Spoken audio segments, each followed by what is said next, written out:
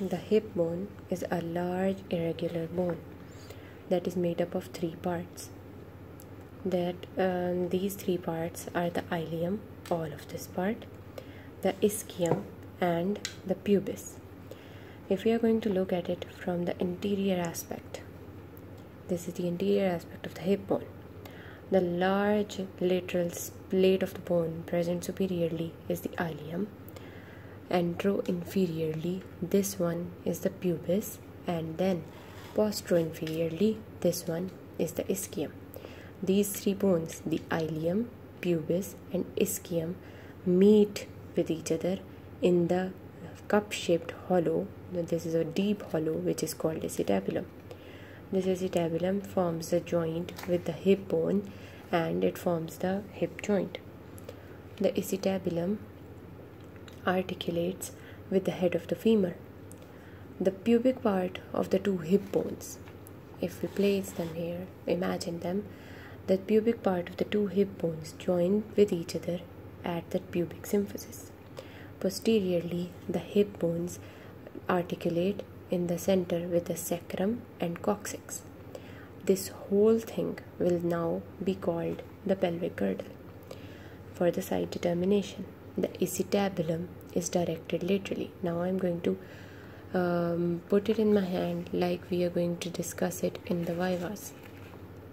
What we do is we put the thumb in this notch, which is called the greater sciatic notch here, and our fingers then are present in the acetabulum here.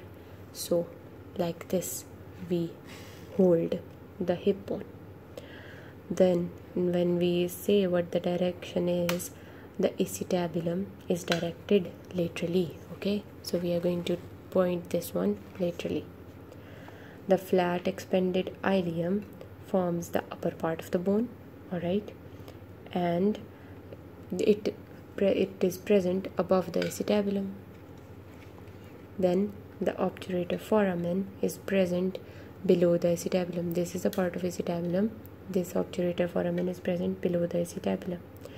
It is bound anteriorly by the pubis and posteriorly by the ischium. Alright. Now, the anatomical position.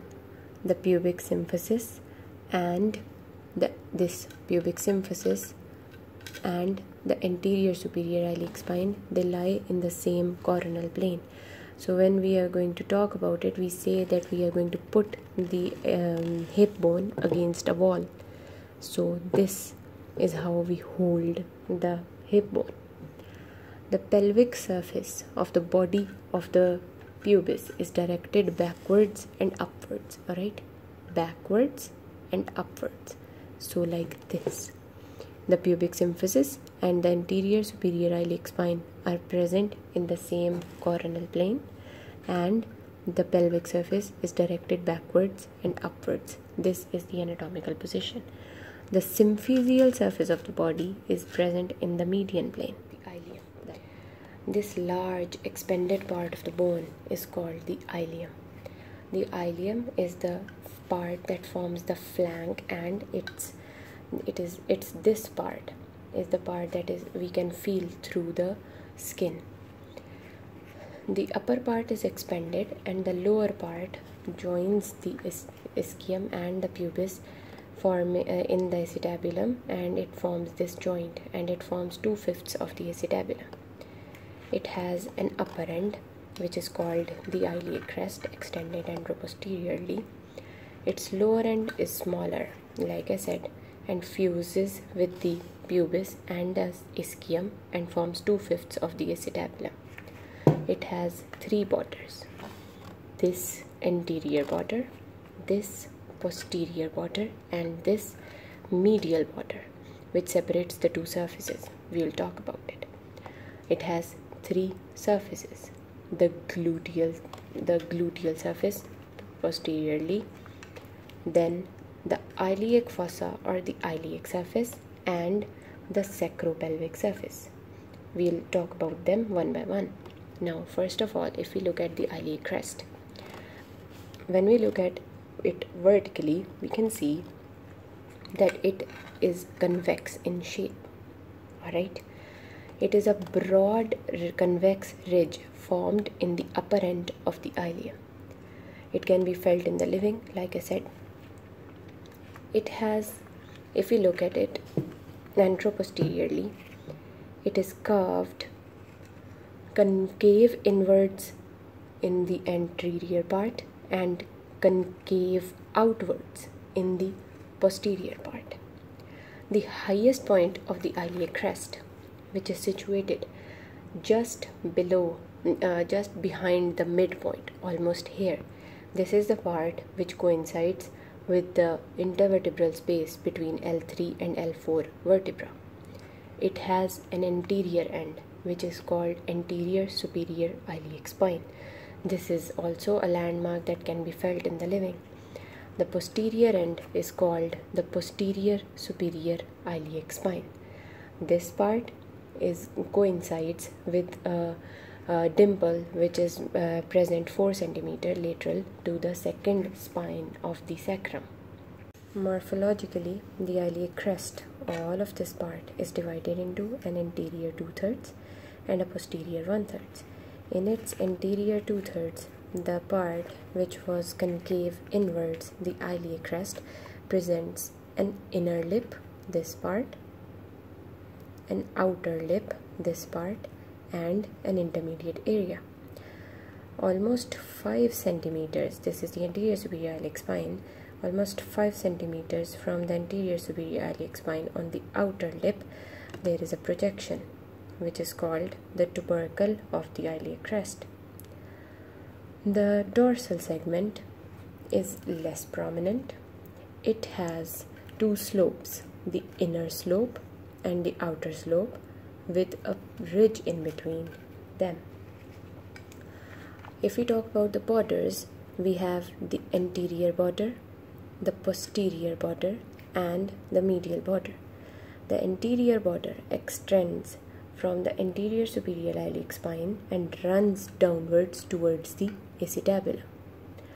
This anterior border in its upper part has a notch. Then it has a projection. This part is called the anterior inferior iliac spine. In its lower part, where it meets the acetabulum, it is rough, wide, and almost triangular.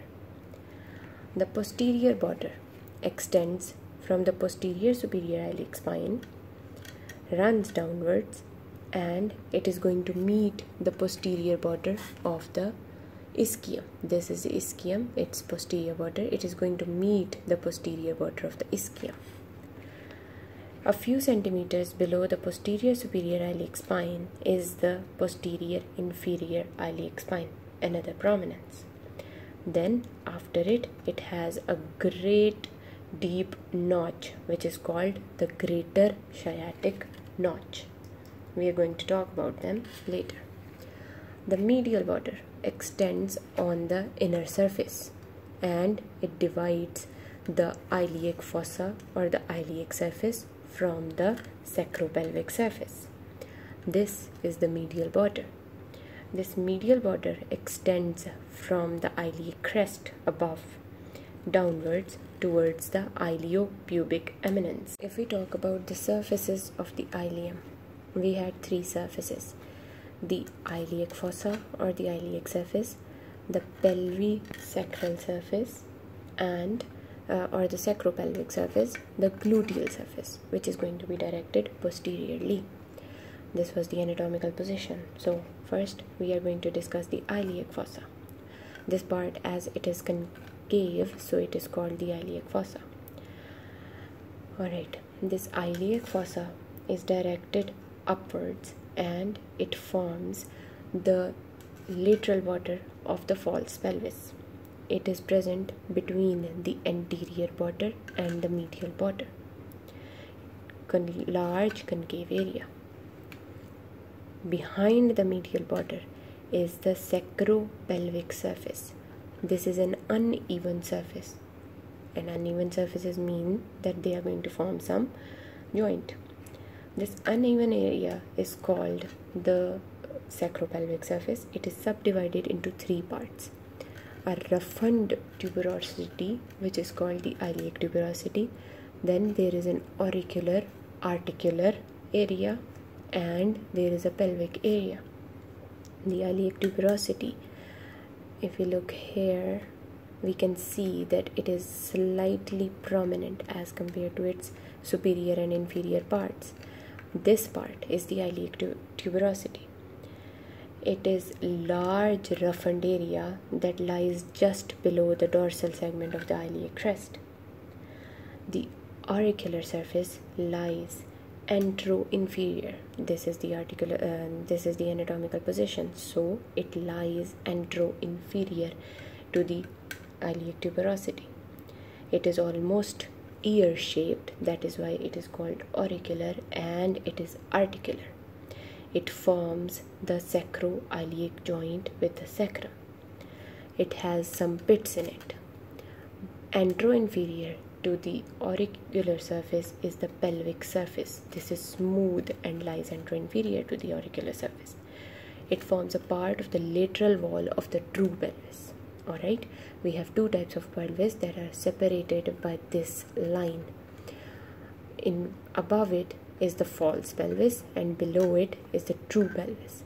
So the iliac fossa forms part of the lateral surface of the false pelvis, and the pelvic surface of the sacro-iliac surface, pelvic part of the sacro-iliac surface forms the lateral part of the true pelvis. Then we have the gluteal surface. It is a large surface.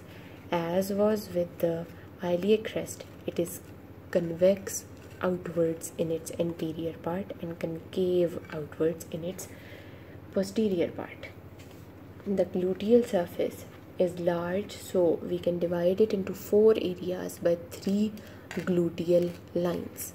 Alright, as we always do, we are going to see its anatomical surface, anatomical position here. So I am just rotating it. This is the posterior superior iliac spine, rotating it here. Just 5 centimeters behind the posterior superior iliac spine starts the posterior gluteal line. It goes downwards and ends at the just behind the posterior inferior iliac spine. It is the shortest line. Then we have the longest line, which is called the anterior gluteal line. Why? Because it starts behind the anterior superior iliac spine. Let me revolve it here as well. This is the anterior superior iliac spine.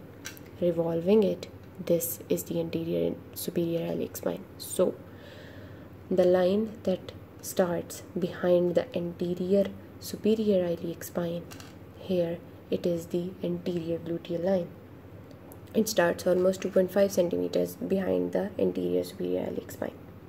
It moves backwards and then downwards and ends at the upper border of the greater sciatic notch.